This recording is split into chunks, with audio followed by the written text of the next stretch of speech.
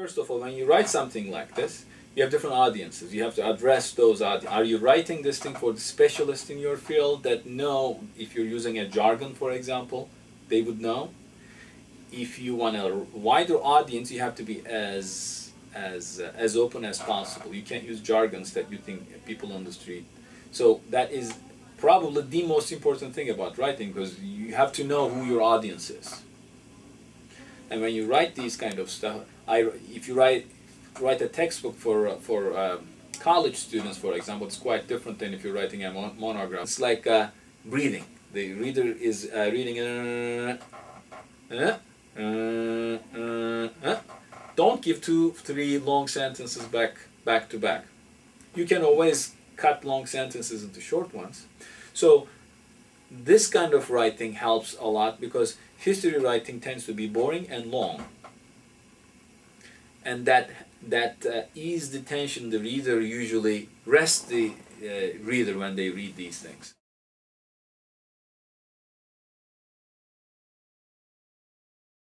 You have been thinking 2 million things. Take things out.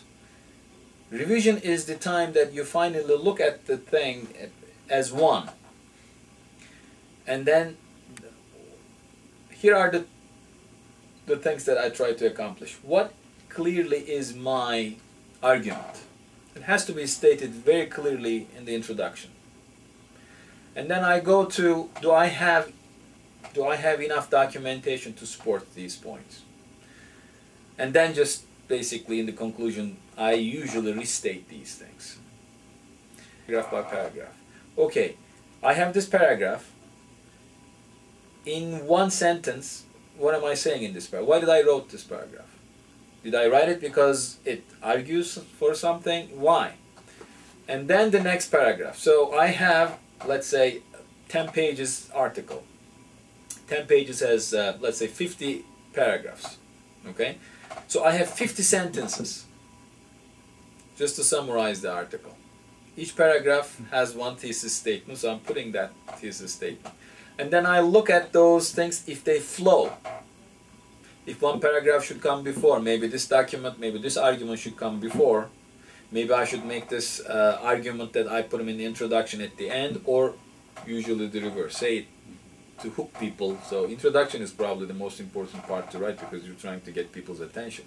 Once you have all you have all these things on, and then you say, well, maybe the conclusion that I mentioned this, people should not wait this long. I should say this in the introduction, closer.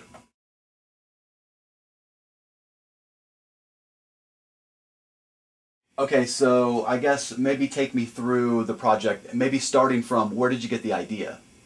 Okay, this idea, before I start graduate school, this was the original idea that I had, and I was planning to write a book on this subject as my dissertation. But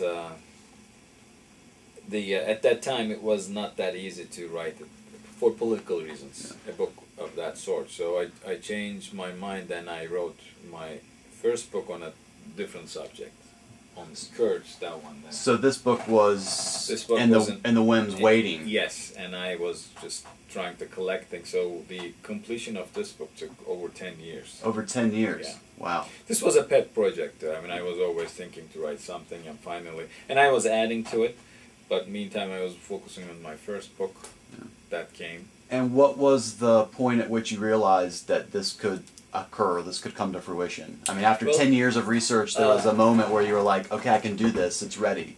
I have actually written certain chapters of it during that time as conference papers. Mm-hmm. And then I got feedbacks from colleagues, so all I had to do is to write one more chapter and put all these things together in a very cohesive way to connect the other things that I have done, and then incorporate those feedbacks that I received from my colleagues. Okay.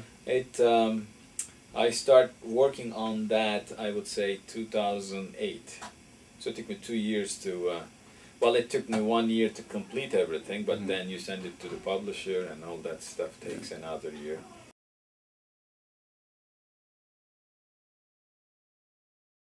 How did you acquire some of the information that you needed for this book? I mean, well, you have to look for evidence. For example, first you have a working hypothesis, this is probably what happened, but this is a hypothesis. Mm-hmm. You don't know if it's true or not. The hypothesis that you have before you start your research is very different than hypothesis that you end up with, because everything depends on what you find, how you can support it. In scholarship, you have to have hard evidence. You cannot say this is what happened based on assertions. So you can say these are the documents. So then you have to look for documents. What kind of documents you find? The problem is those documents are not very easy to find. You have to look for 2 million different places. It takes a huge time. And one document does not necessarily prove a point, so you have to find a supporting document. Then what you do is you collect all these things, you try to sort them out, and then you see if there are any two independent documents that confirm one point. Then you can say that this is something that we can safely state. But there are a lot of good documents that you cannot find a supporting point because it doesn't exist. That doesn't mean they're wrong, yet you basically rank them second in reliability, saying that I have this document, but it's waiting for confirmation. So those are the things that I try to accomplish, and that's a good scholarship, I believe. Otherwise, they find a rumor sometimes, and then they write as a fact, like newspaper articles. And most of the thing that when I teach this thing, I ask students to write as if you're not 100%, even 100%, you can't be even 100%. That's why history 99.9. Yeah, exactly. That's the closest you can get, because you don't know what who those wrote those things at that time. We're talking about 200-300 years before. You know what? Even I was writing, you're reading, because new things are coming in. You're trying to incorporate. I would say at least a decade for this one. So you basically research while you're writing. While you're writing, and then something comes up. That's the killer. You have a beautiful chapter, and then a document comes up, contradicts what you're writing. Either you change everything, so or what do you you have do? to find an arc. Yeah, you have to. You have to address. Yes. Here's another thing that could be interesting. There was a wonderful document that I found in British archives. Yet I forgot to write down the folder number. I remember I took the notes, direct quotations. It supports beautifully the point that I was trying to make. I had to take it out because I couldn't find the footnote. Yeah. So I mean, most people take this thing very lightly. So well, I saw it. No, you have to prove it. You have to give them the footnotes that if someone wants to check it, they can go find it. When I'm reading published material, like books, secondary material, I'm looking basically what is available. And also, is there any argument that I can challenge with my documents? But when I'm looking for documents, I have to go first what's available there.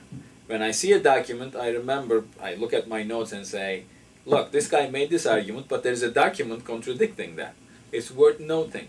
It's something that should be published. So I put that thing aside. So this source will challenge, say, compare it to so-and-so book, 5-page, page 5. But when I'm looking at the primary sources, so I'm always, is there anything that contradicts to the what's already published, or is there anything that is new? And the second thing, when I'm reading these primary documents, how reliable are they? Can we really say this by looking at these things, or do I need the secondary document? There are some primary documents, for example, that contradicts certain things, but there is only one. Like in American archives, I found a handwritten letter of a Turkish president. You don't need a supporting evidence for that. It's already there.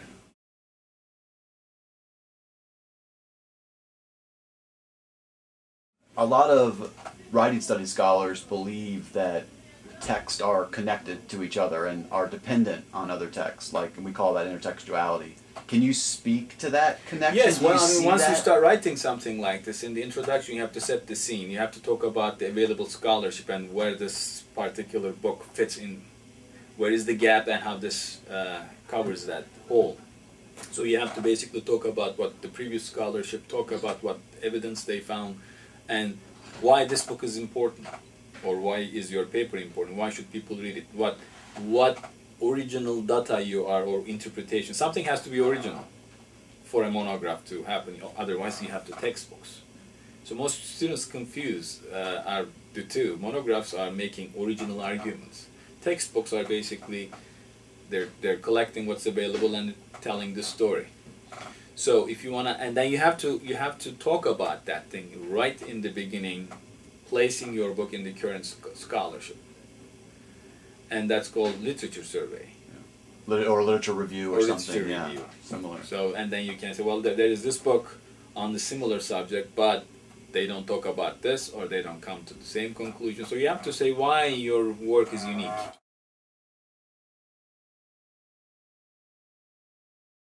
One thing that I learned, I'm not a native speaker, this is easier for me, but I learn, and I say this thing. Some people think that the more complicated sentences you make, the better or the more sophisticated you sound. That is absolutely not true.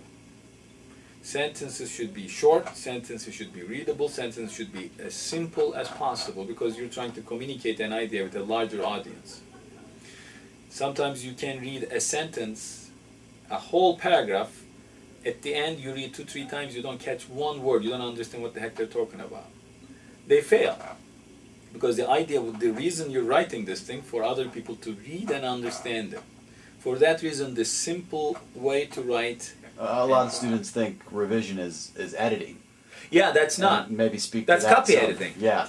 That comes last. And once you are convinced that this, what you put, I mean, as I said, I'm not a native speaker, so there are huge mistakes. Mm-hmm. But the ideas are there. I mean, if a native speaker reads this piece, it's not necessarily native speakers, even on my own language, sometimes you don't catch these mistakes. Yeah. That's why we have copy editors. I would say the research, the brainstorming, all these things are the bricks of the building. Copy editing is the paint. It would make it look good. But without that, you still have substance. Sometimes I write, for example, when I was a grad student, I was writing these sentences, and my advisor would come and say, okay, you have this sentence, this paragraph, what do you mean by this? Well, I mean this. Why don't you say that? It's very simply you're explaining. So if you have to explain, you fail. You basically, I mean, that is the most important thing, besides what the substance, the presentation, the writing style. Sentences should not be that long. And then they have this fun stuff. So historians, the writing is very concise. It should be very concise. I mean, it's not like literature. It's a little different, but you're trying to bring in literature, the taste of literature to it, so it could be more readable.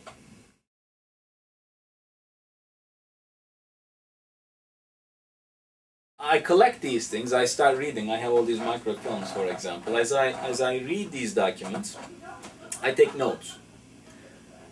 I take notes in very different ways, you know, usually stickies, wherever I found. And then I have a notebook. If I have notebook with me, I write it there, but if not, I just write it here and then stick it there. And then when I have all these notes, I look, they are unorganized, very unorganized. Now I have to come up with what documents support what ideas. And then I try to organize those things based on what I find and what my notes are. Let's say we're talking about, I'm trying to make an argument that, you know, there are huge biases on certain subject.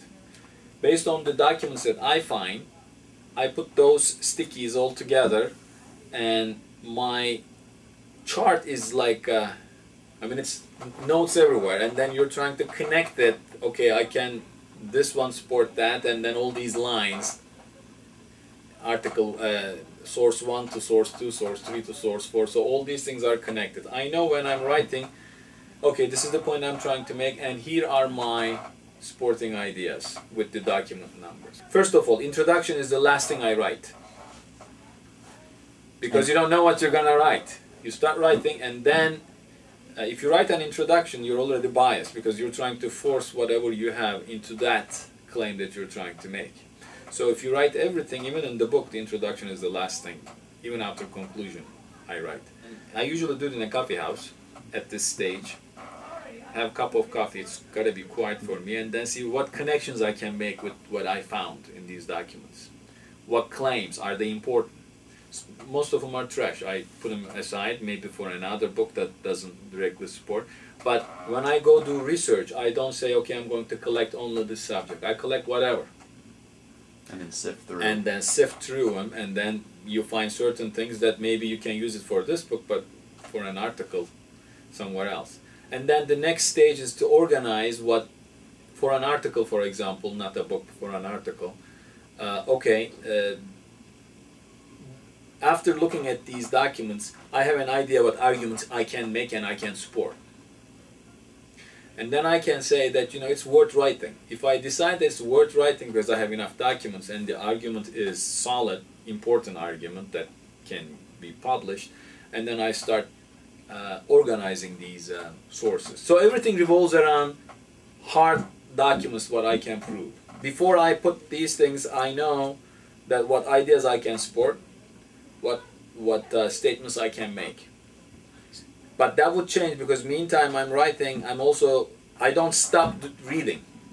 And then I find one document, and then I can work that in.